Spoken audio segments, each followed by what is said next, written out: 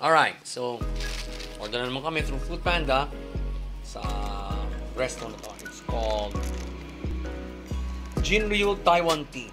Okay. So isa siyang matcha, then isang but anyway, importante dapat sinunod nila yung instructions ko.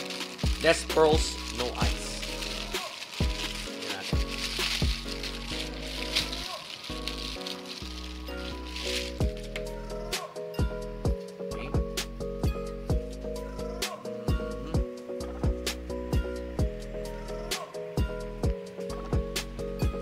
Tama. No ice. Nagbuko ko konting ang pearls.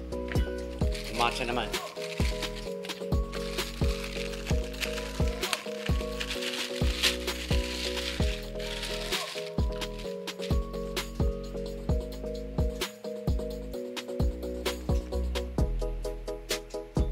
Yup. So, did they follow my instructions?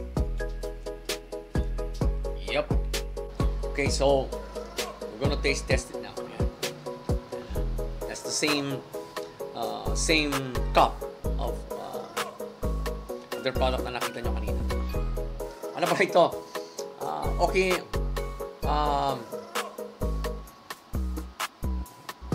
Ano ba yun? Okinawa. Hokkaido pala. Yun, Hokkaido. May cream cheese din.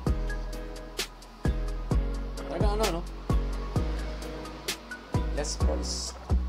Pero importante, no ice. Kasi I'm going to record some anime reviews right now. Tapos.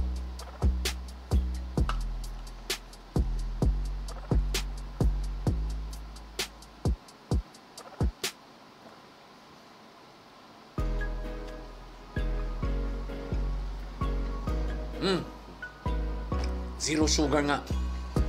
Yun din na nasa instructions ko. Talaga. And, wow, tama.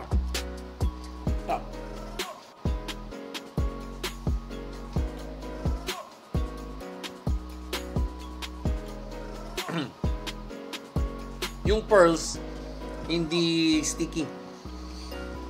So, yung magandang luto.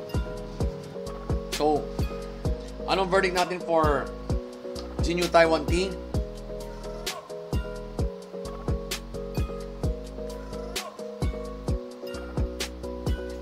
Bakit?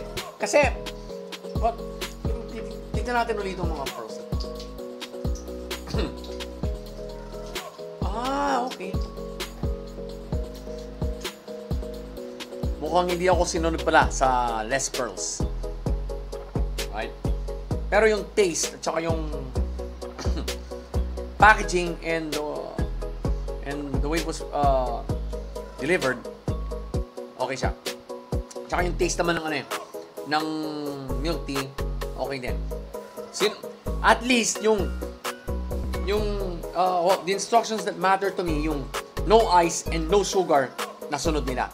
Yung less pearls, I'm trying to cut down on my tapioca intake kasi because of it's not actually keto friendly ang tapioca. So yun na muna. And, well,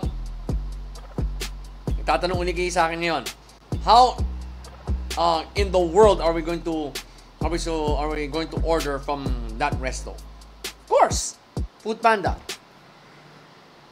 My special link in the description below. Tap nyo yun para magamit nyo ang app. And, ma-order ninyo ang milk tea na to. Kasi these days talagang hindi pwedeng hindi ka magpa-deliver ng food dahil we're still in a pandemic. So food delivery is one absolutely pandemic-proof solution. Kasi you can't go out of the house all the time because of this pandemic. Wow. Okay. So talaga nakakatakot na itong mga panahon na to. And food delivery apps like Foodpanda make it so much easier for us consumers. So again, JinYu Taiwan tea. Don't forget the link in the description.